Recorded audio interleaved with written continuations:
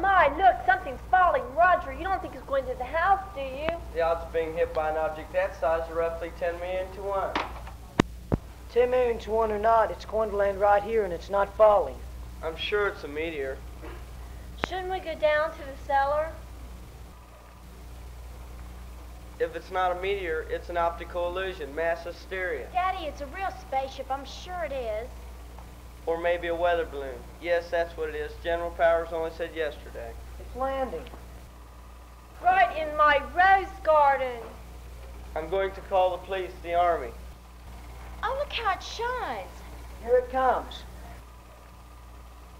Right in my rose garden. Maybe it's a balloon. No, it's a spaceship, and right in our own backyard. But what makes it shine so? I don't know, but I'm going to find out. Oh, John, darling, don't. John, please come back. Roger, it's landing right in my rose garden. I got General Powers on the phone. He's coming right over.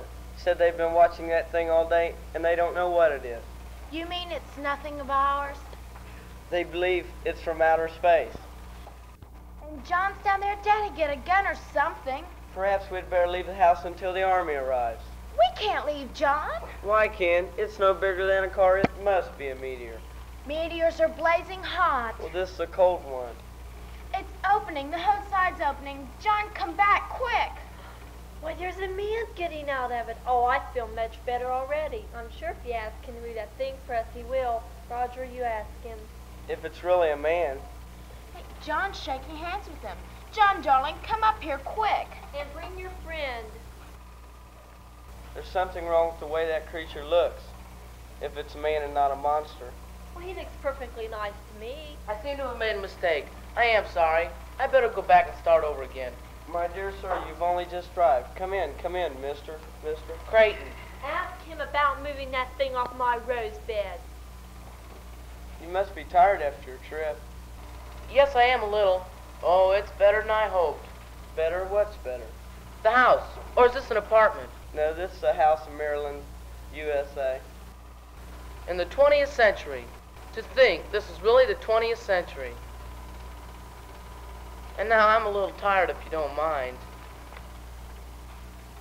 Good morning. I brought you your breakfast. How thoughtful. Delicious. But I'm afraid my stomach is not like yours. If you'll pardon me, this is all I need for the day. You know, you've really upset everyone.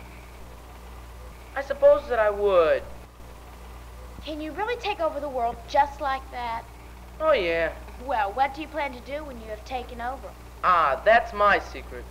Well, I think you'd be a very nice president. That's if they've let you, of course. What a sweet girl you are. Marry him right away. Marry John? Yes, I see it in your head, and in his. He wants you very much. Well, we plan to get married this summer. That's if Daddy doesn't fuss too much. Do it before then. I'll arrange it if you want me to. How? I can convince your father. That sounds awfully ominous. I think you better leave poor Daddy alone. Oh, I love it so. You know, when I woke up this morning, I had to pinch myself to prove I was really here. We were all doing a bit of pinching. Ever since dawn, we've had nothing but visitors and phone calls and troops outside in the garden. No one has the faintest idea what to do about you. You still haven't asked Mr. Creighton about moving that thing, have you? There are too many important things to ask him. I hate to be a nag, but you know the trouble I've had getting things to grow in that part of the garden. Good morning. Any sign of your guest? Helen took his breakfast up to him a few minutes ago.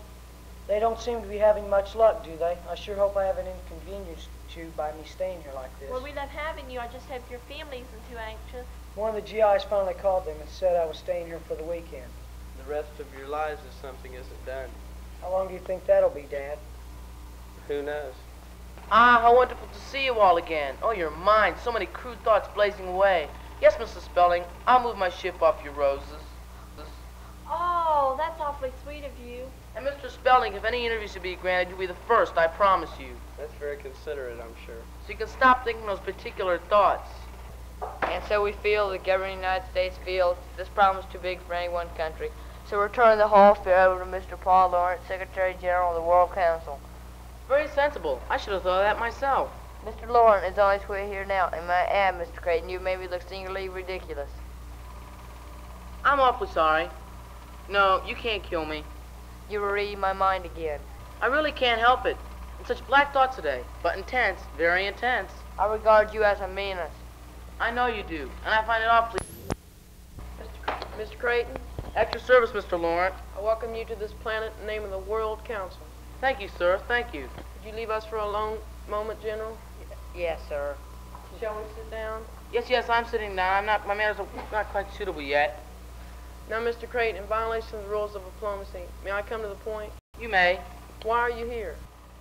Curiosity, pleasure. You mean you're here as a tourist in this time and place? Yes, very, very well put. We have been informed that you have extraordinary powers. By your standards, yes, they must seem extraordinary. We have also been informed that you plan to take over the world. Yes. What a remarkable mind you have. I have difficult Practice.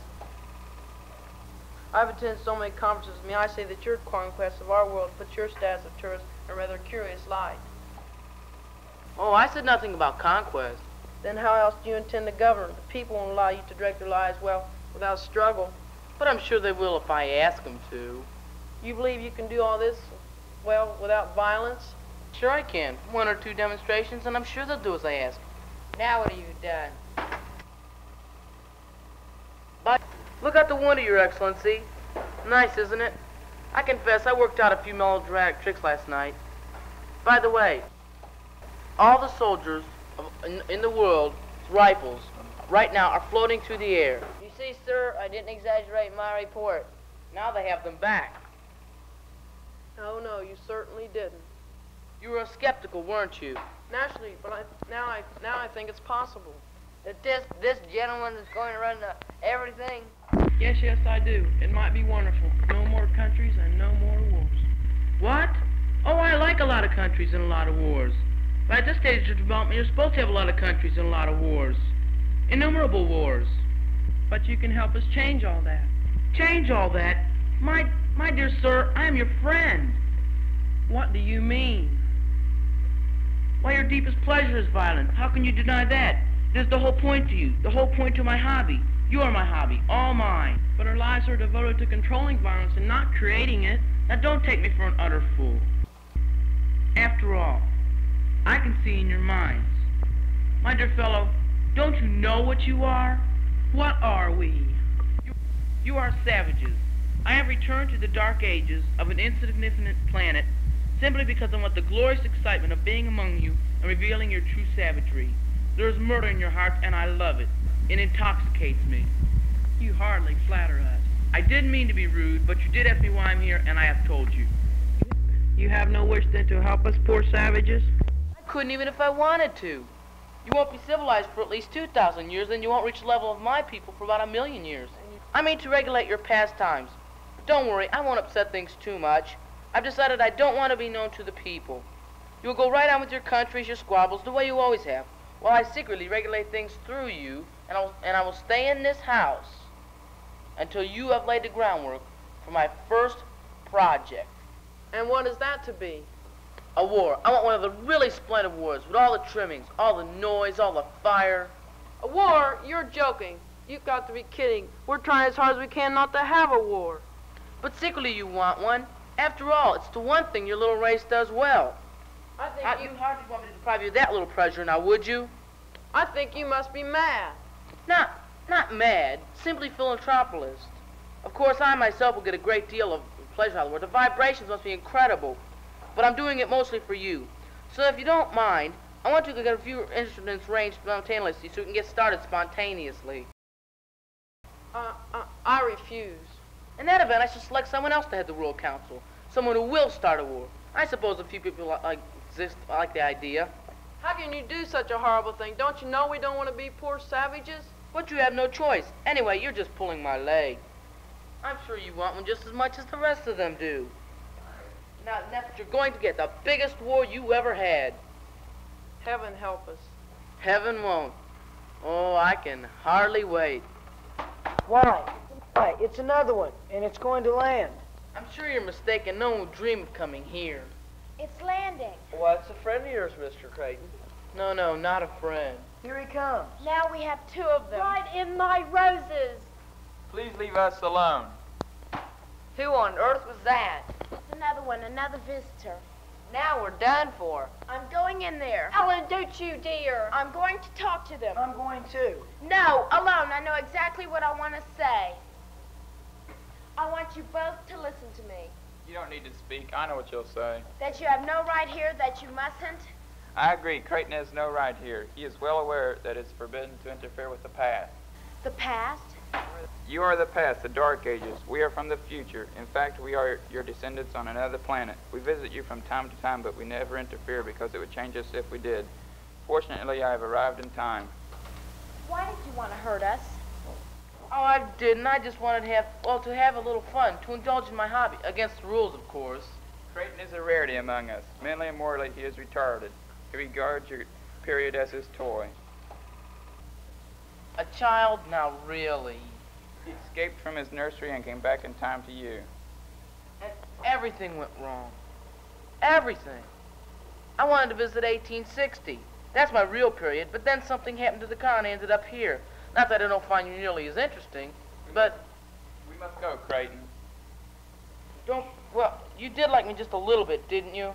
Yes, I did. Time has begun to turn back. Time is bending. Don't be sad, my girl. I shall be back one bright day, but one bright day in 1860. I dote on the Civil War. Creighton, Only next time, I think it'll be more fun if the South wins. There's nothing wrong with marrying a wealthy man. The horror of it has always eluded me.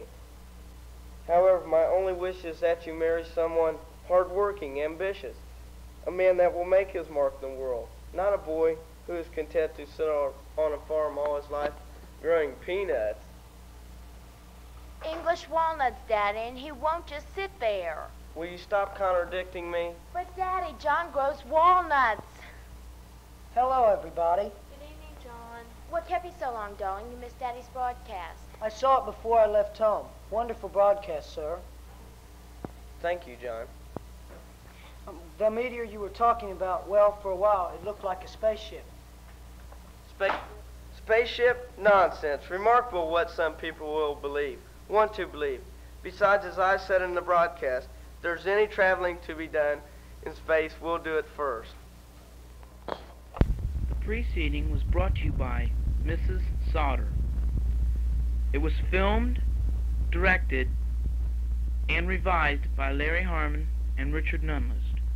The cast was Creighton, played by Larry Harmon, Mr. Spelding, played by David Muthert, Mrs. Spelding, played by Joann Meehan, Ellen, played by Beth DeLaup, John, played by Stephen Carberry, General Powers, played by Tom Hotarik, Paul Laurent, played by Jack Alexander, and the second visitor was played by Mark Labor.